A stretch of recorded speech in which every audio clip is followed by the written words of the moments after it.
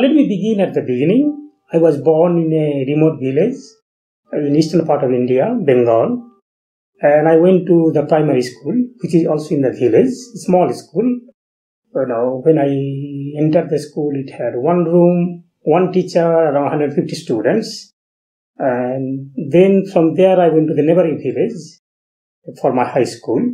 And I did science there. And from there was no college nearby. So I went near Calcutta to do my undergrad college. And I was lucky to be admitted into a very good college called Narendrapur Ramakrishna Mission Residential College. There I did my statistics honors with minor in physics and mathematics. And then I went to ISI, Indian Statistical Institute.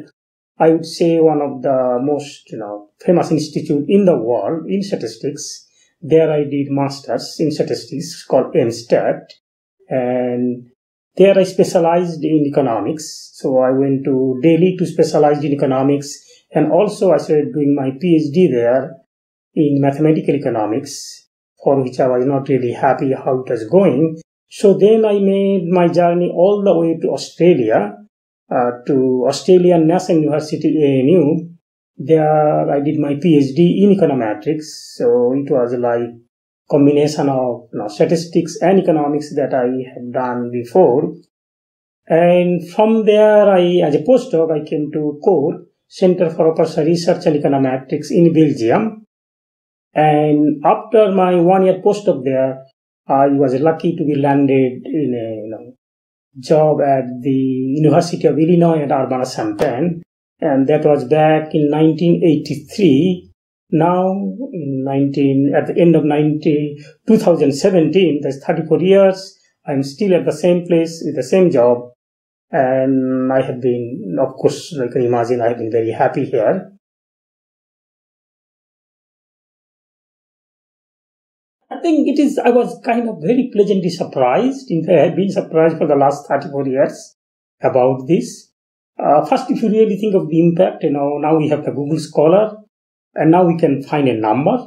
And I think in terms of citation, there have been thousands, I don't know how many, maybe 4,000 or maybe 5,000 citations.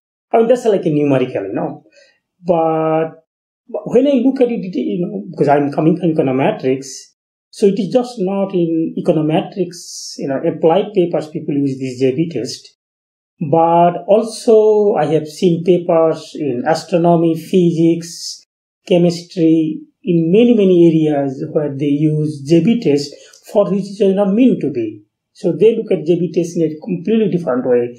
Recently I found, somebody is using J-B test to classify the stars, depending on the value of the J-B test. I mean, that's quite amazing, So when you do research, you have no idea what its future impacts is going to be.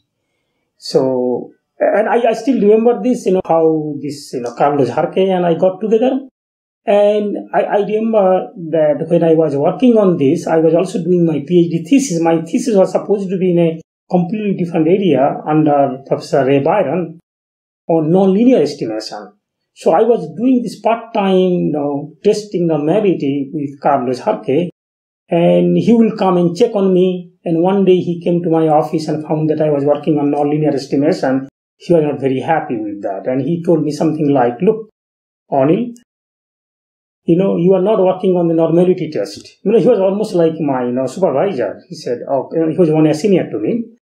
Look, after 20 years, nobody will read you about your non-linear estimation. But if you can do this, non-linear test, it will be, will become famous. And that time I just, laughed at him, But I think he knew, I appreciate that very much, that he understood the importance of this, and he forced me to work. And in that sense, I'm quite grateful to him because I didn't have much experience doing research, and he was 1 year senior, already wrote a paper. So in some sense, he was kind of helping me to guide, the nitty-gritty part of the, doing research, what to do. that time I didn't have any idea that, impact of this. But now I can see this particular test is, almost in all the econometrics textbooks, particularly in the undergraduate textbooks and all the econometric softwares, and it is being used, of course, in statistics and so many branches of science, physical science, social science. So I think, I'm surprised by this. But I think the main reason for its, popularity is the simplicity. Because we have a lot of tests, but you never see them, what they look like. But I think, even when a Darwin-Watson test is very hard to find out what is really doing. But once you look at JB, I'm not trying to really, say too much about my own work.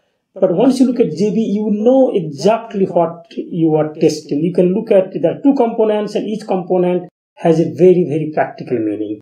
And again, which comes from the statistics. The same components have been studied very thoroughly by Carl Pearson and R.F. Fisher. But to combine these two components in a nice way, I think it was a very nice thing to do. And I think the simplicity of it and the intuition of it, I think, made it so popular.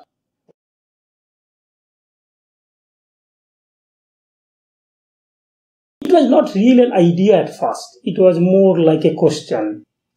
When I joined ANU, Australian University, I didn't have a formal kind of training in modern econometrics, so I was asked to audit the econometrics courses, they call BA honors courses in econometrics, given by Adrian Pagan, Pravin Trivedi, Ray Byron, who was my formal advisor, then sometimes his classes by Des Nichols. And of course, I think I enjoyed, the Adrian Pagan course most. And he taught the basic econometrics, but his basic was really very, very rigorous. So he started with the standard linear regression model. And every time, first few classes, he will always write down this, epsilon is IID. That means independently and identically distributed as normal. And then he will go on saying that, we must test these assumptions. Then as a part of this, exercise, he talked about Darwin-Watson test for testing independence. Then he talked about his own Breuer and Pagan test for testing heteroscedasticity. Then he was about to move on to, some other model. Then it was just kind of, came to me instantaneously, this about this IID normal. I just without thinking, I said, what about this normality part? Don't you want to test this?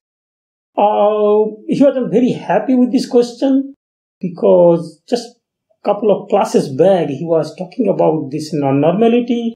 Then he did say that, it does not cause a big problem in econometrics in terms of, inconsistency or, standard error. So he said, no, this is not really important for econometrics.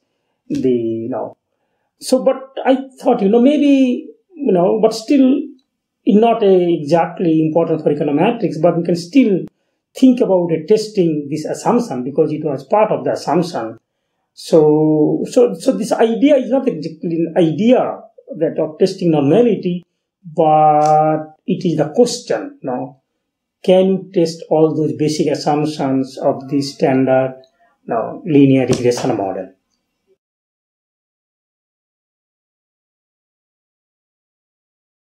After I had the idea, to get to the final test statistics, it was indeed a long process, but let me make it as short as possible.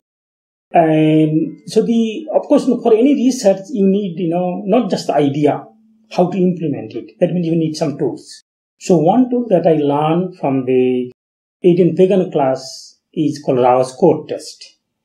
And the kind of most, impressive thing for me was that when Adrian Pagan was talking about this, Rao was more like a mythical figure. But I have seen Rao day after day at ISI, ISI campus. And he has been talking all the time about this Rao's course principle, or called LM tests, which require estimation only under the norm. So in my case, it will be only under normality. That is, we use the OLS estimator. But you need a kind of alternative class of distribution against which the test will have power. And for that, I had to, in fact, go back 10 years to my college. There I did a course on called Pearson family of distribution. This is a family by Carl Pearson. He suggested in 1897, and we had a semester-long course on this class of distribution. It's a very complex class, but we estimated this class of distribution for different data sets using facet machines. And then the class ended, and no, it was more like that we were just doing it for writing exams. And we never thought what would be the usefulness of this. Now I can see combine this Pearson family of distribution from my undergraduate class to the Adrian Pagan class where he talked about Rao's code test, which ironically I didn't learn at ISI, and put them together. And there's a lot of complex calculations. But at the end of the day, what was there was a very simple and kind of elegant, mathematical expression. Almost like, I won't say this as a glorify my test statistics, but more like, as if like Einstein's E is equal to mc square. So simple, but at the same time, for me, so profound. And in this process, I got the help from my senior PhD student, Carlos Jarque. He was more experienced, and when I told how this idea, he appreciated idea, then we worked together, on this idea, and we found the test statistics. So the process was long, but the end result was a very simple and elegant formula.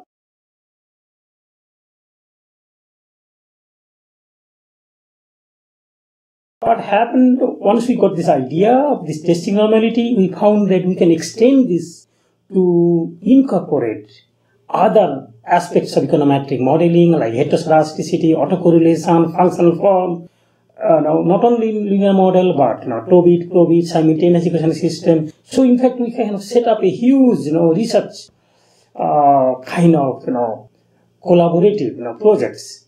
So we already plan almost, instantaneously, like 7 or 8 papers to write. And of course, I could see that all papers cannot be like Bera and Jarque. So one day Carlos came to me, because our first paper was, as a discussion paper. It was Bera and Jarque, and which got eventually published later on as a Jarque and Bera. That's the way the name came, Jarque and Bera. So since we're writing so many papers, Carlos proposed that first paper should be done by randomization. So he came with a coin and asked me to choose. So I just selected, tail, and of course he tossed the coin, it was head. So the first paper, that is the Normality paper, was, Jarque and Bera. But then we had other papers with Bera and Jarque. So that was the underlying story behind why, it became Jarque and Bera test, which is mostly used, all over in econometrics. But I didn't bother about this, even now at all, because even then it was for me getting the research done. And it was more like a win-win thing for us, because both of us benefited in some way by collaborating, on this research.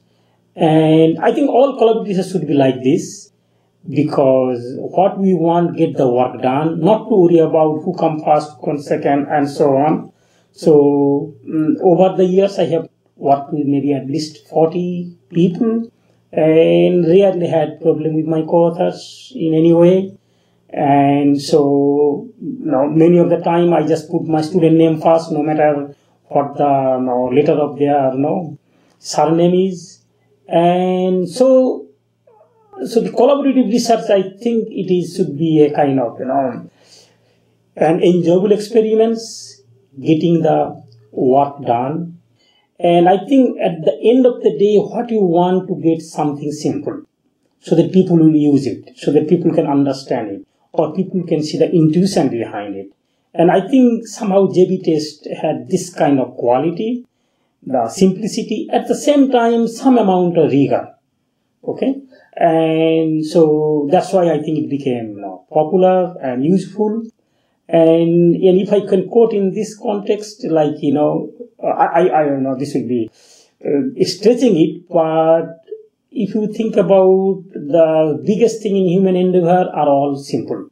Like Einstein is equal to mc square. I think that's the equation has influenced, our life most in some sense. So that simplicity is always, kind of my priority for doing any kind of, research. So the simplicity, practicality, and the intuition.